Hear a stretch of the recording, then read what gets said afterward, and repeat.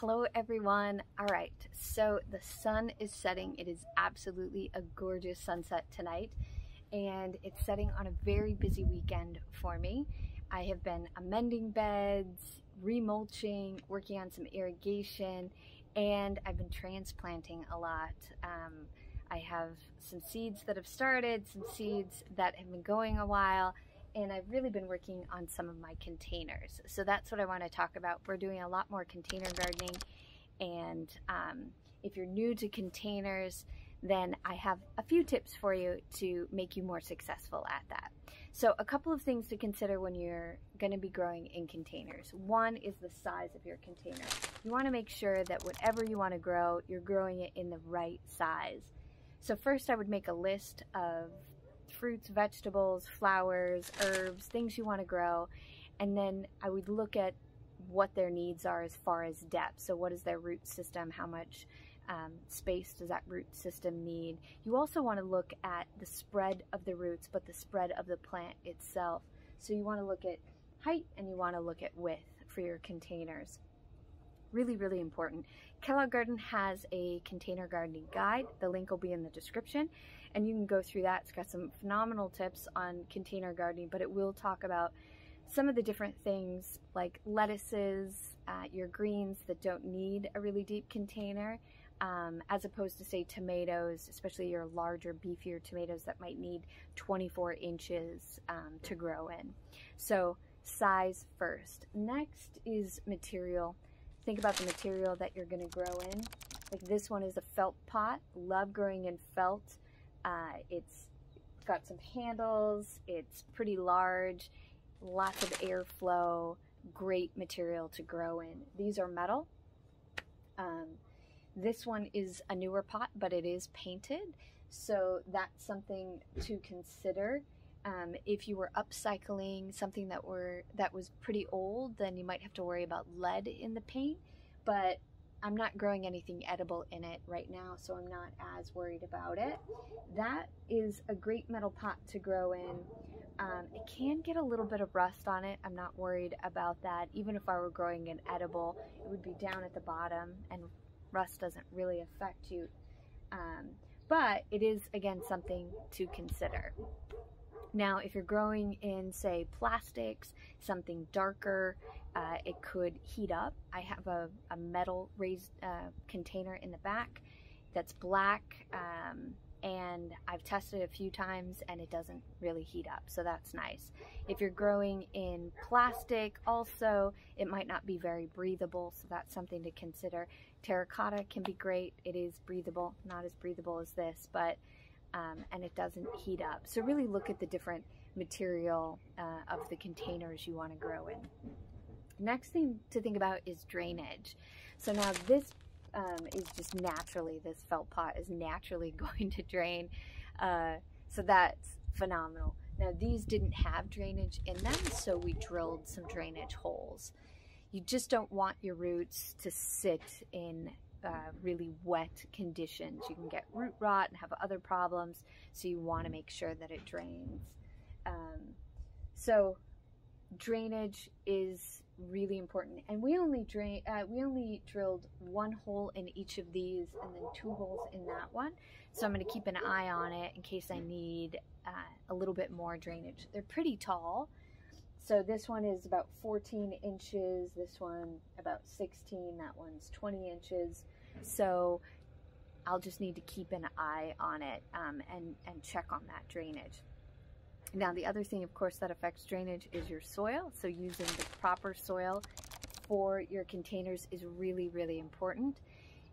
A potting mix or a raised bed mix has been cultivated to have great drainage, the right nutrients, and the right pH for growing your fruits and vegetables, herbs and flowers. If you were to take native soil and put it in a container, it's going to compress, it's going to get compacted, it's not going to have that drainage. So be very careful about doing that. Now in this pot, it's pretty deep and pretty wide. It's 20 inches wide. So I've got some raised bed soil in the bottom, and then I've got some potting soil at the on the top. I could have put all raised bed in this and been fine now. Of course, I mix other things in, like my worm castings. I also put granular fertilizer mixed into the layers, so it's a slow release organic fertilizer. So over time we'll add more nutrients back in, and then my composted manure. So these babies are going to be phenomenal this season. All right, and the other thing to remember in your containers is that you still want to mulch. Mulching isn't just for ground gardening or for raised bed gardening. You want to mulch your containers as well. One, it'll help retain moisture, really important. It can also help with temperature control, and it can help with pests. So right now, I just got these planted and they'll be mulched next. Now, watering in containers is a little bit different than, say, that raised bed. So in-ground watering, moisture lasts longer. Then raised beds would be next. The moisture and the water doesn't last as long. And then these guys dry out the fastest, right? Especially this one, because there's lots of airflow. So you are going to water more often on these. And in container gardening, especially if you have a lot of containers, then that can be a lot of work, making sure that you go out there and you regularly water all the containers. So that raised bed there has a drip irrigation system in it, and the line runs behind here. So I'm just going to tap into those lines. I'm going to put some little bubblers or little drip irrigation into each one of these, so I can water the whole thing at the same time. So I'll have a video on that and how I do it. It's just a basic setup, and then it's got a little timer on it, so pretty easy to do, and I'll let you guys know how I do that. So that's pretty much it. Size, material, drainage, soil, watering, and you know what, the last one I would say is companion planting. Now, you can companion plant with your planters, with your containers, or even inside of a container. So don't forget about companion planting. I've got my flowers here, and that's to bring in my pollinators, and it's going to help that raised bed and this container. And in this container, I've got strawberries, peas, and I've got some lettuce.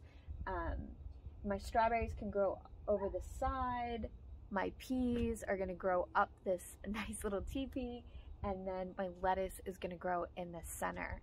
And it'll probably end up that the lettuce will get spent first, and then I can replant something there later, or I can just add more strawberries, or maybe my strawberries spread by then and I don't need something in the center. You just want to make sure that when you space your plants, that you space them properly. Do they need 3 inches, 6, 8, 12 inches apart?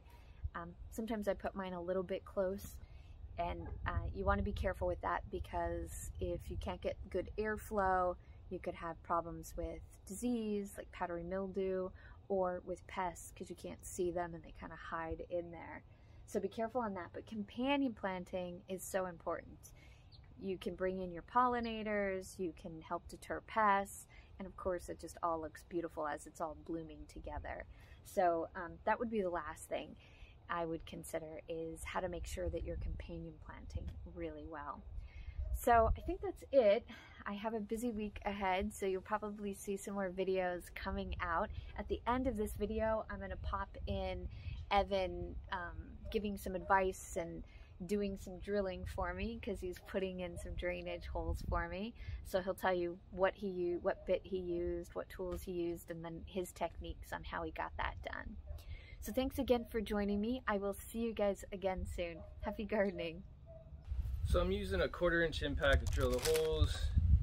Impacts are a little easier to drill holes, unlike a drill where it can catch, kind of, you know, twist your wrist.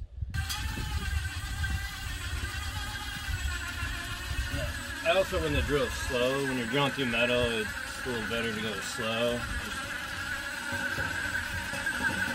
That way you just burn up the bit, it heats up a lot. Just give it a little wobble, so in case it does grab, the hole's a little bit bigger. Jerk your hand.